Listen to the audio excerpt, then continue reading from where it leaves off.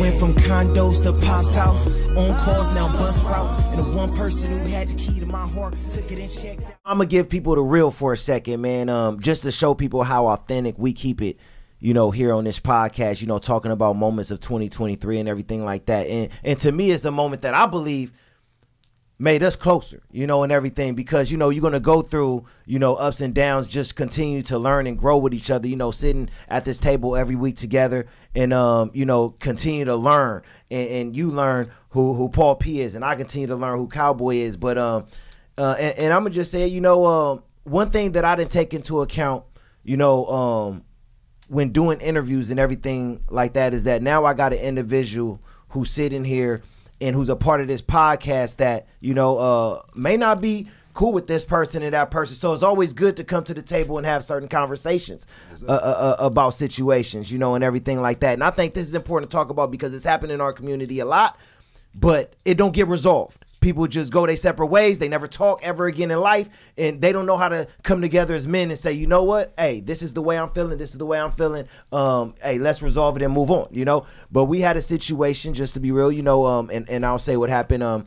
You know, when I first started, I had a list of maybe 100+ people, you know, on the list, you know, and everything like that. You was one of them that was at the top because of our love for Nip, our respect for the city coming from LA and everything like that.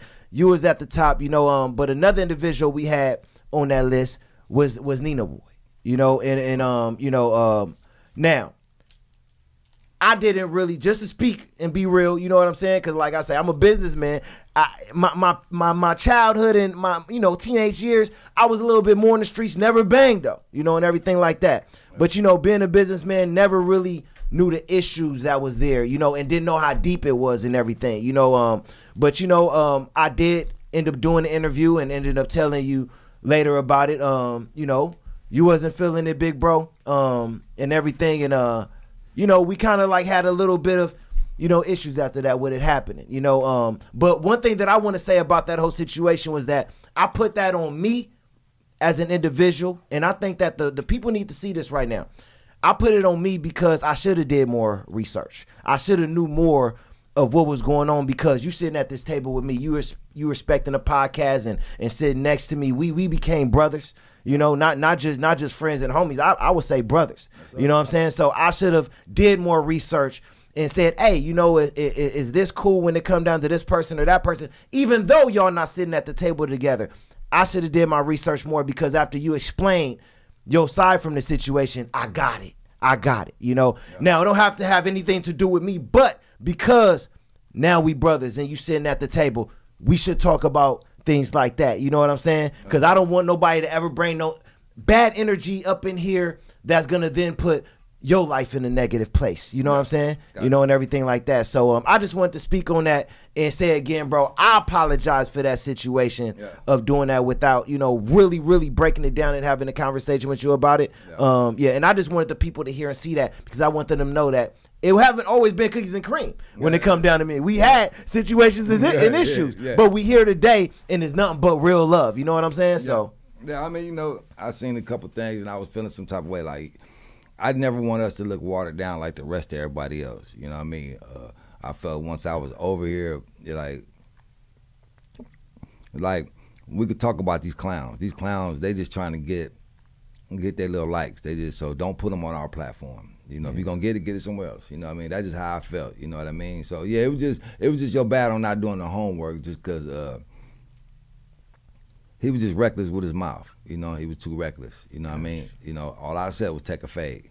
So once you start getting reckless at the mouth and start talking beyond that, then it is what it is. You know, it's like Nip had a saying, he just said, say no more. You know what I mean? So certain people say enough, and it's like, all right, say no more. You know, there's really nothing for me to say. You know, I see you when I see you, you know, say no more. You said enough. Nothing for me to say. You know what I mean? So I left it at that. Like, you know, certain individuals, like I said, I don't have a problem with sitting down with nobody. You know what I mean? Sitting across the table with nobody. You know, anybody I talk about or say something about, I'll go sit across the table and say the same thing. You know what I mean? So certain individuals, I ain't going for that. If you claiming the neighborhood or you claiming whatever, where I'm nothing but a phone call away, you ain't got no business on social media hollering at me about nothing. You know what I mean? That's total violation off the dribble.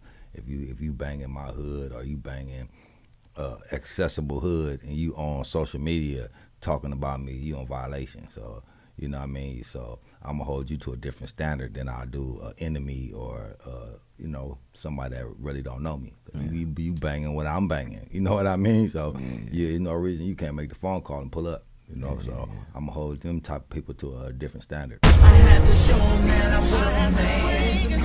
I thank God.